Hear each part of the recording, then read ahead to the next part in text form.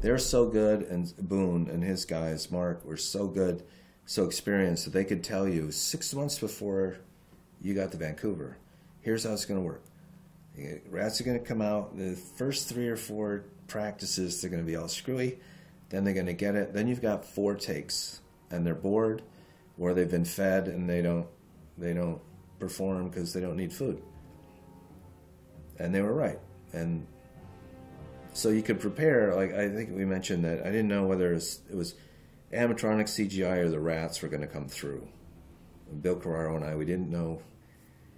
We'll wait and see. And it was like by far the rats, because Boone, they knew what they were doing, and so you could be prepared that you would go, okay, here's the shot, here's the thing, you'd block whatever you needed to know, and then you'd go sit down, and they'd go out, and there was a trailer that was always 72 degrees up in Vancouver, we're there in March, can get chilly.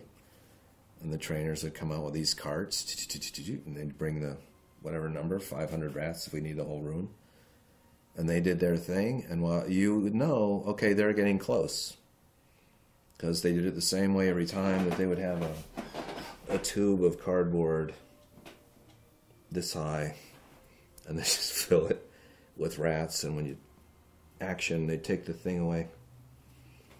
And they'd run out, the trainers would run out, and all the rats would, because that's what their natural thing is, to go to the wall for safety.